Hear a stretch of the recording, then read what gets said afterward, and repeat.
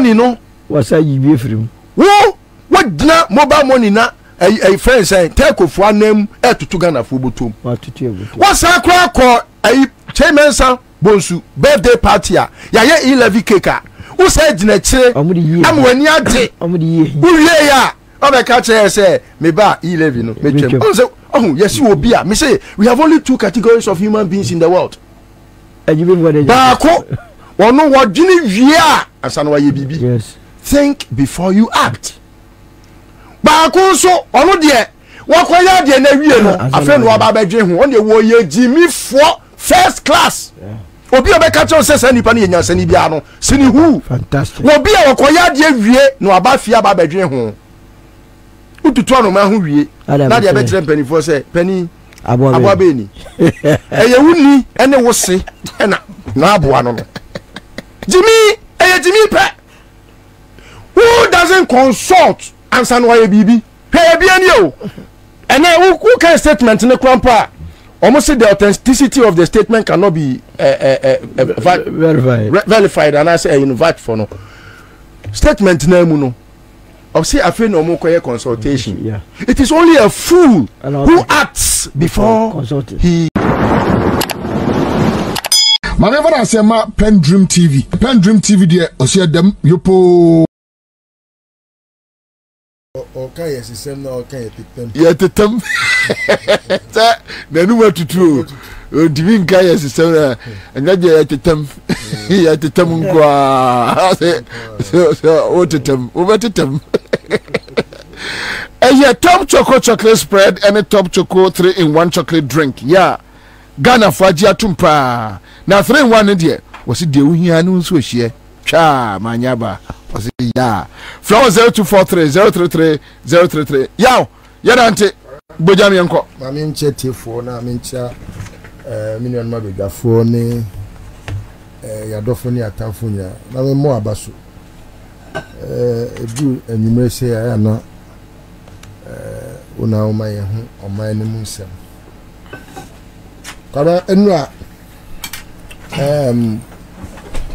I didn't intention to listen to Bawumia because I say so you'll be a what follow be for a while now a beer you want to see whether the person would make sense into the future. Now it turns out say oh yeah one of the biggest disappointments sir. You don't want to subscribe to following him again. What you say? I don't see enrano enye adia na my adwen say me pese me tie Bawumia tina unse we ended up watching football. Yeah, in fact it gave us it gave us a lot of energy and I mean it was important to watch the football than to listen to Bawumia. I mean who will not make sense and would even put your energies down before your bedtime on Tino. But I said the outcomes of the speech now on my na may share few highlights and about social media. No? I was like so it pushed me to go and see whether truly he averred those words or statements. Until Mami said no. I said fake news abu. Until Mami enkotie. To me say my dad not because I knew he had made sense. At least I just went to listen to it. Say me ama Ghana fuehu nisinto ewo ne kasem nti kwabra metie speech ni nyina ena mesawo ne your friend is saying the hard copy of the speech and also metie nyina no na me refer ehwese ene hard copy de ne pa ni nyina me obi kwabra. In fact,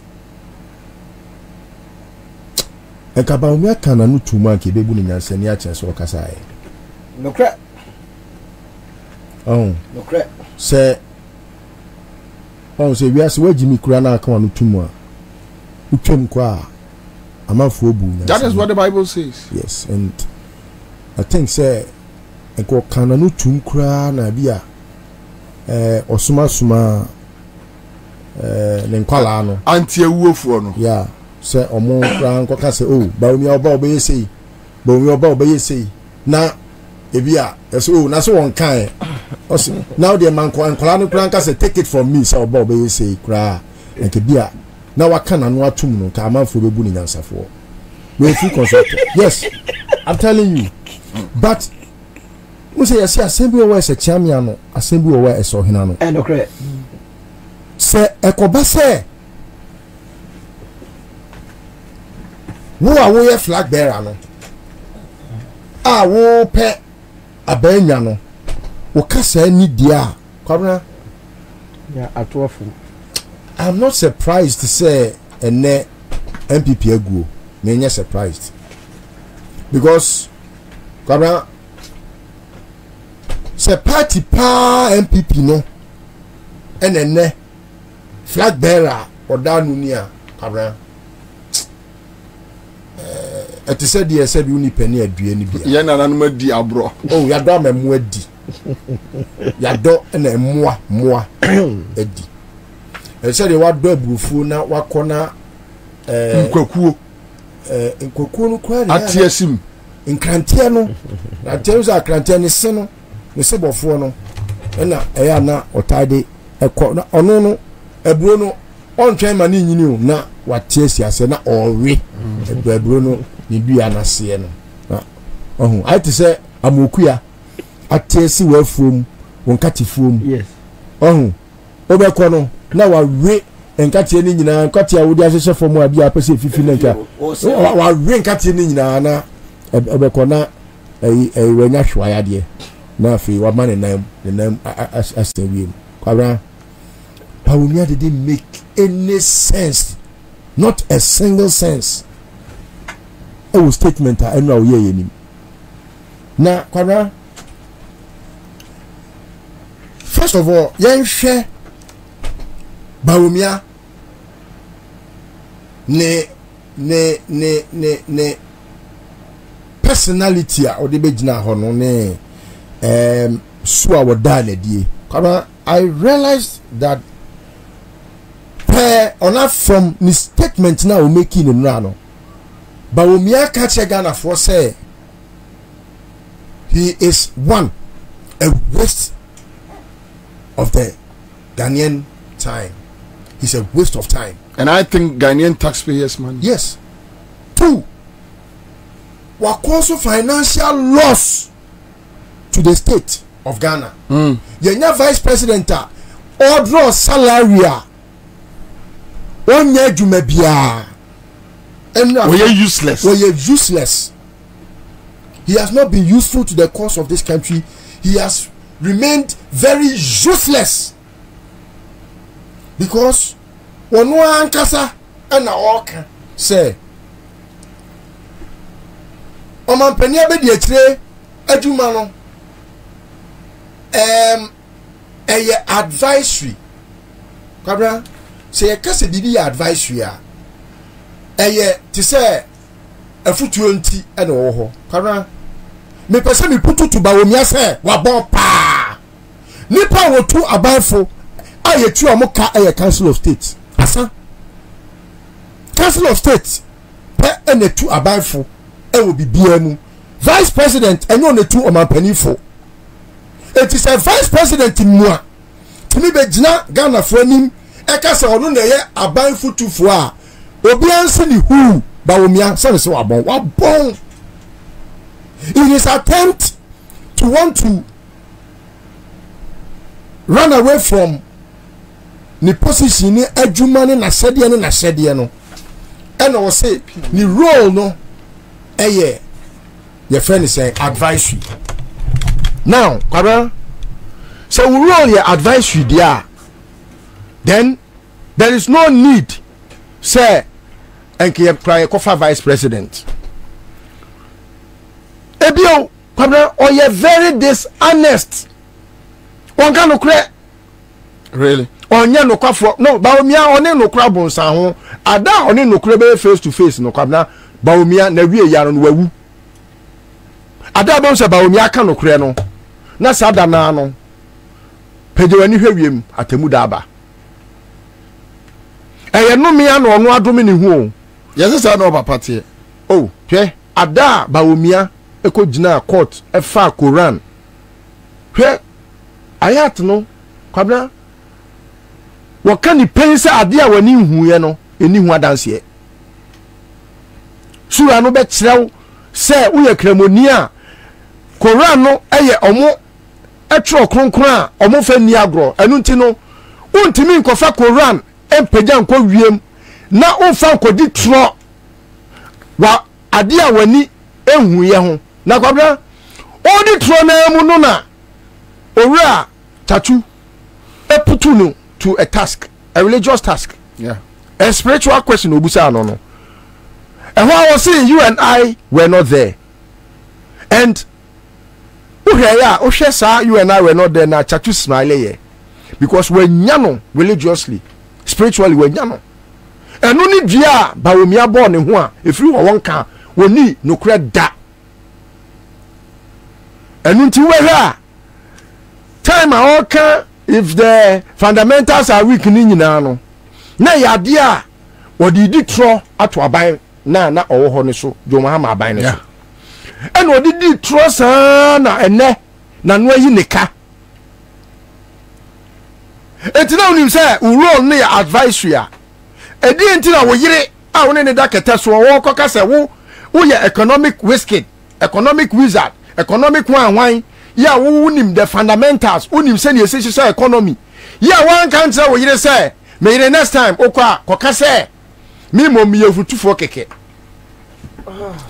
na okwa ye na otra anu kran kanfo ano ekufo do ba be fa Bawumia say enu no ope no kwabra na say bi asipen o unim say the renomination exercise a o mapani kufo ye no Bawumia eka hu bi and on yes Abia because Ekufado nua bomte Ekufado Edward Ekufado Junior ono ena na oye country manager for De La Rue company na Cheska no yeah and omu US ka no ne Bawumia etisika ni Kogu Bank of Ghana na apie Kogu Bank of Ghana na apie ma omu fa Kogu Bank of Ghana security head okay Roko Frimpong omu ku no yeah krono ti omu ku papa no kwa bepem ne omo mkunu no yehu omo all because papa na kote to se sika no ebe bank wa na dwuno omo de pick up abefa bullion vans abefa sika ne ko e no omo de ye campaign na it omo say one good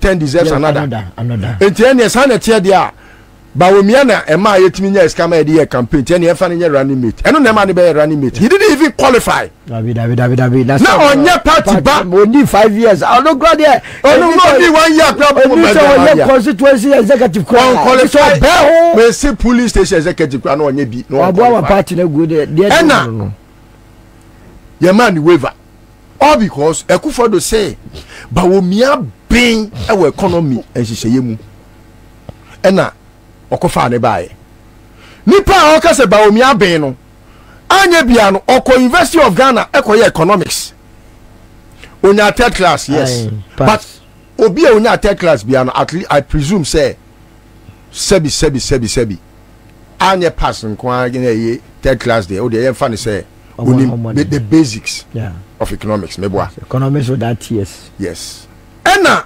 wakofa Bawumia etu wakofa Bawumia de ne baaye no wonu ne sabedi adanse se Bawumia nyankopɔ de wiase nyansa nyina se ne trim aye krata cheche hawa watoto nuama yie ama wode dollar ne krampo akɔ hye afiase ama ode safo na ama IGP okay sabre na no waka no o se NDC form poa se NDC foi mo economic management team ne krampo members no mo wey and was start here no bobo jamba for alancha mate o ka no asre holiko zombie Jimmy no asre and this is for senior.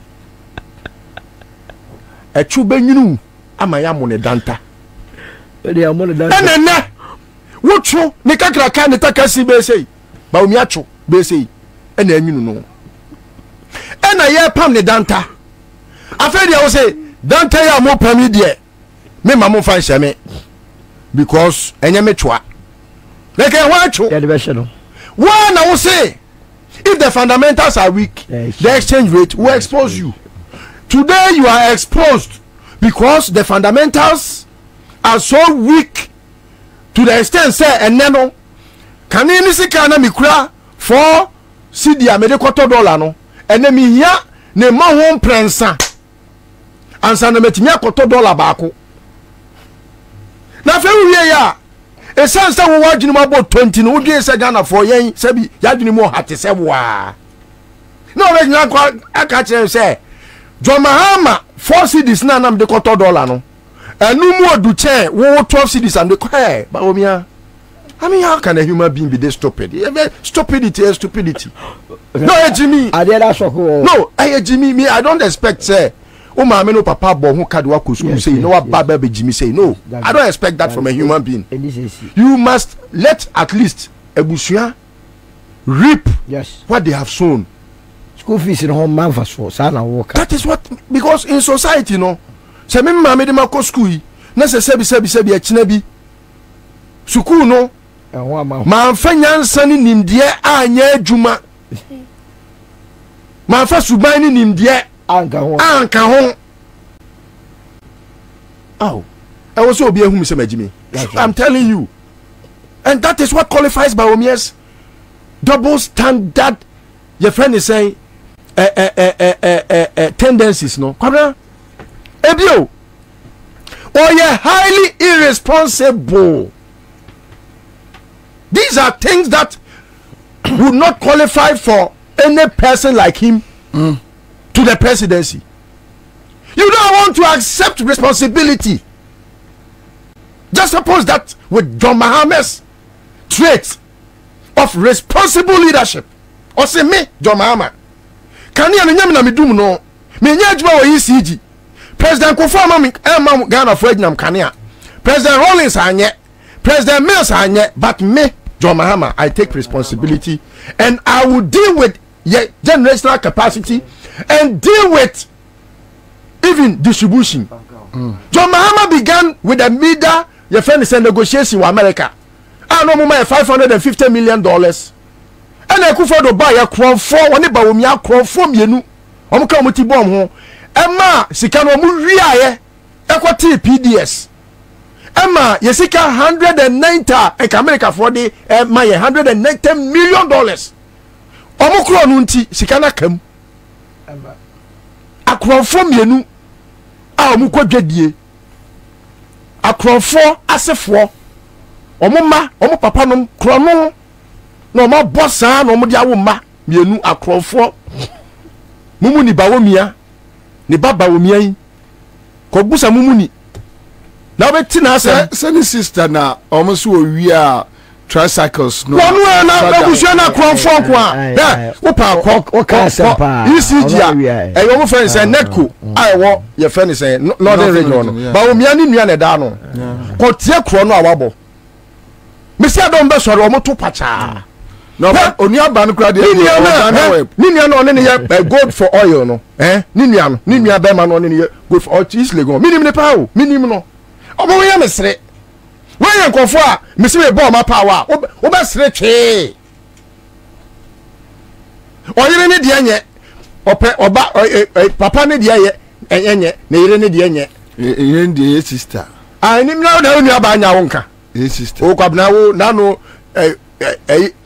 ko ye wanka sister enu aba mi nu aba ko ye boni kwabna twi nanim twi nanim ti ye twi a we on the twi sefa kan kura twi sister de enu aba the next point Bawumia's irresponsibility no it is as a result of how he is overly selfish. Fantastic. You see, it is only selfishness and the bema obia oni obi wa bemu.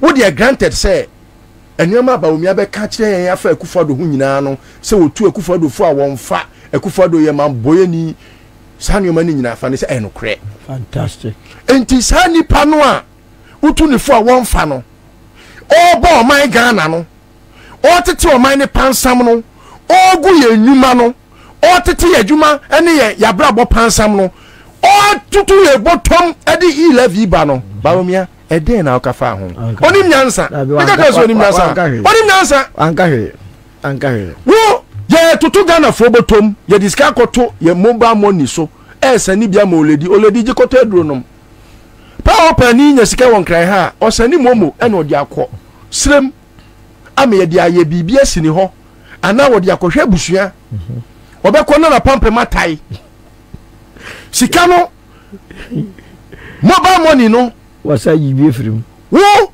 dina mobile money na a friend say take ofo anam etutu Ghana fo botom wasa akra akọ chemensa bonsu birthday party a ya ye 11 cake wo say dina kire amwani ade wo wie ya obeka kire say me ba 11 no metwem o say oh yes you obi a me say we have only 2 categories of human beings in the world ba ko ono wodwini wie a asana wa ye bibi yes think before you act ba ko so ono de wakoya de na wie no afa no aba badwe ho on de wo ye jimi fo first class obi obeka cho se nipa ne nyansa ni bia no sini hu fantastic obi a wakoya de wie no aba fia aba badwe ho ututu anu ma ho wie na de be tere penny for say penny aboa be ni eye wuni ene wo se ena na aboa no jimi jimi pe who doesn't consult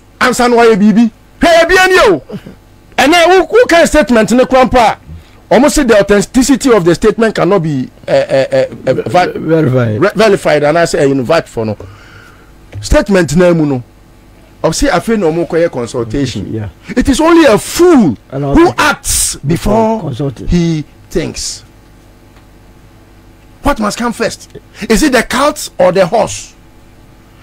Osuno anasa afunumu ompia nioma wo de nioma si afunumu anim se afunumu pia ompia ade se wo de nioma ni kwose na china de ahoma so nioma no na de ne kwa so o se afunumu eno na broni say don't put the cart before the horse. It is only a fool like how Bawumia is behaving. Yes. What must I say? So it is selfishness. Where you know, huh? Oh, you know who say no buy no go camp. Yes. Now so the good governance. Yes. Now go for the bad governance. Oh, you know no. Now we free no. The next point. Is how he has not been apologetic. How he has not been apologetic. Why? Yesterday you told us a story about how we are distinct from this government. Yes. You told us a story about how you are disciplined, but Akufo-Addo and his family and friends are indisciplined. Even though you are in their fold, you want to stand out oddly against them. So this one, you have to apologize to the Ghanaian and let the Ghanaian feel, say, look, I take responsibility for my bad behavior. Fantastic. But moving forward, no, Sebi, in some funny beam, I will move away from taking a bad friend because Oyonko Bonne say Obrapa. And yes, now, why apologetic enra? Then I saw that it is money that is the root of all evil. Kabra, but you know why all this happened yesterday? Unim say, Omatnasie who say they have become a mess unto themselves and unto this country. And the failure no, as gargantuan and gigantic the failure is no, they will have no message. Because President Kufuor told us yesterday that they have message. Look, I will come to President Kufuor's, but you know, Senior Kufuor there. They do baby, I will say, most spare me. I will finish it when I'm finished. Anyway, 45. It may be my weeks here, Kwabra. I'm a consultant. And a consultant, Nekacho say. The reason why the opposition is becoming popular than anybody in government, you know, especially Bawumia, is because the opposition is singing the choruses that the masses want to hear. And you know, for you to remain relevant in Ghana politics, no, you have to sing the songs of the opposition. Kwadeko to be. And Unti Bawumia now has been ordered by the consultant. Sir, Sanya Ekufuado, and you my bonny any woo, Moniama Bonny Amoya, no, Amagana Fobu. And Untina Mahama, I did Dia, say Mahama baby over Fabiana or Jefanse, no. Enti, and you na Mahama etwono. Koneko to sanyum na bi. Na wonso bo wan kasa wo hu achi, na bo wa ban na chi. Na Ghana fo hu se, enioma ekoso wa ban ni mu no. Sabio, se de akurase maka, na nso menwe. Na Bawumia hwe afi se. Onima dia ese adese wa okay, onima dia ese. Baby. Wa bodua ne dua na nyanwa na bosom no se kone ko woro ho ne nanti kurom. Ya se bi ya. Ravenka, oh, Ravenka. Ebi da ya we kase Kufuado ma me menka. Ravenka, eduana nyano. Nyano. Ebi da ya ma obia. Kakuba ko menka. Ebi da ya mo no.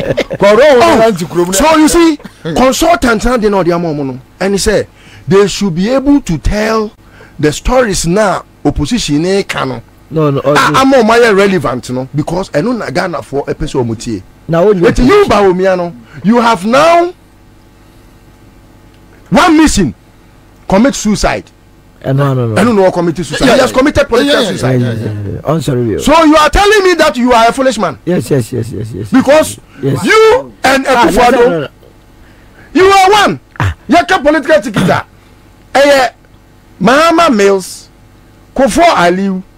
Rollins Aka so throw the buy and Rollins Mills mebwa enene Ekufuado Bawumia. That's the political ticket. And this some person catch me say ticket no can ho and Ekufuado and complain into because you cannot run without a running mate. Running away from himself. So running away. Where are you going? Bawumia is running away. Running away from himself. Running away from your own self. You are running away from your own shadows. Oh, so the last thing, the team has been advised. Say, Bawumia, after winning yourself from the government, try as much as possible and tell a story of yourself and let people know, say, ubetimia ye bibi. Na Pentecost for all bia ubetimia ye me good o. Na ubetimia ye good me good aka wa wunya wa good. So ubetimia boa me a. So wusi ubetimia boa me a. Enka boa wo ho kane. Da bia Bawumia beje koye.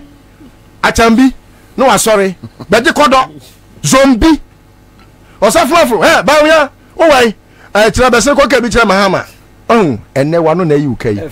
Odanta na ya pam no ya de be hyew but Bawumia enyeska no wa can be before babu no oska because wama MPP supporters are looking so foolish, so stupid, especially in the face of e-levy and taxation. What the question be go to Facebook and na obi sa question na dey go to Facebook no obi be kan me na me view question no who say question say enti Bawumia na unim say role na uko play as vice president advice you and then na uko ma mi sa ask questions or answer sa question no so mo ba na busa say na Bawumia na nka ho enti na ma mi sa ask question o ma bi o ma I asemo Bawumia unje say sia ba ku bi sa and me post na so na me be hwe o mo microphone ba ku aba ne mo so mu sa 170 ni bi ye busa fanya dey. The moment no answer on 170 questions. Answer questions. On one questions on one answer. Mamenka o man for sir Seahorse 50-50 engine. Sima ba akopɛ enra sinakofo disappointed me. Ya ka mo asem jasi. Na Dabi ma men nka bi. O be ka bi o. Dabi man ka on se senior dey op criticism. Wa chechire but enra o kasa no na no yinika. Wa o finish aban no. Senior anu yinika na anu yie no ene say ama me trotto ha say na me say kakwa me mobile time ntima men kan o say on find let's find our way out of the confusion our society and economy have been plunged into. And to add to it, senior also kind the same speech in these times you lack quality leadership. Thank you. That was a direct attack on Bawumia and Akufo-Addo. Say mono mu ye tibon koso a bo betena ma say o man no. E to hear from that angle me okoye no. Na ye wako finish o. Say momo ti we tibon koso fo wo so betena. Say yes parables. Oh yes. O finish o mo. Mame I say CEO's 50-50 engine coolant. But wo engine ho ban. Why? O car engine no bon ho ban from overheating. Bon ban sabe ya enwe na achen. Bawon ban na o car engine no ne lifespan no enche emma. Bawon ban na o car engine no anum fuel basa. Bawon ban na afedie o car engine no ensu CEO's 50-50 engine coolant. Ya odi aba Ghana for a dropper for mutie metro dropper for taxi Uber Yango boat ene de keka ho ya motemen kanyina. CEO's 50-50 engine coolant. Monye was what in 3367 aba and at 1090 what the aba or maimu lubricant shop subenya be from 0244 577 559. Ne boss 0244 577 559. Na Greenfield Scientific Herbal Clinic ese yankanche Ghana for so among the bright soldier capsules, bright garlic plus capsules, and our face so and yeah and raw draba don't pay bua now when you na omo amount a year ayarsa. Greenfield Scientific Herbal Clinic, na chinnenim obi anywhere. Back to the studio, but quick one, Uncle Rex. Yes. JM raised issues about mess. Yes, so mess. We're breaking some down 4 days ago. Bawumia yesterday couldn't tackle one. Na obeye den no atumi attack. Edan a wasia, edan no any foundation. Bawumia ni bibia nyina no kre bia so. Eti no JM so ne niam a oye ni nyina no ne niam a break it down nyina no. It is based on something na eye visible betumi di wani ahu. Wow, so the whole situation in said Bawumia is something that is more like a political comedian. You know, honestly speaking, because wako school or your doctor, then so the way I see any near mano and chere obi a doctor. Because ocean near ma wakeka sabi and kwalankitin kiti kra chese so what do we need to from now tie nsema Bawumia ka from 2016 before 2016 the be win aba aban mu any do akoso aka ne de ya wohwem the difference is too big. And so tie Jomahama ye obi a oye visionary na Ghana no ye problem aye wo sa o my we see mu ne se enye Jomahama nko we did the same thing to Nkrumah and hene for the lead here the same Bawumia tradition na Akufo-Addo ne nkrofo na anytime I benya leader bia odwene on my Ghana ho no ye fanya sakwan bia ni de or tiny tribalism this anima near the aya near bubu nipa na pre aden enye ya me pese de bia me ni nkrofo kasa me ne me nafofo ene me nuanom MPP for ne kasa me bisa o say let us be honest to ourselves. Young roy a political a friend say Jesus in Tonche, a partisan Jesus in Tonche, ne yan share Ghana as a whole. 18 on my Ghana na ye timono. Say ye share a near ma and where making me ye or more sebio or many na Akufo-Addo no home the omanya be a dia show my from says any pebia would dia on kasa. 18 so long as a friend say largesse no any loot no be air for omo no. They will kill, they will do anything to protect and to defend this government. I'm talking about who ordinary Ghanaian na who believe in Akufo-Addo ne Bawumia a ukoto abama omo. In fear and what chimu ni ye kwe. Me say yesimu ani dey kwe. bisa wo ho se edebe ade potin na sa ban we aba bai wa beye antutumi do nse si wo se sa de wo yomo ye die aboa Ghana o kan am beka se free SHS but Bawumia na wan kasa fa free SHS whether they will do the review na better no akasa fa ho e papa nko beka sa fa ho yeah sen ko NABCO too oh ne na wan kasa fa ho the whole situation and they say our policy back because the policy is not based on idea a benefit the nation but to steal Andrex maminya juwawe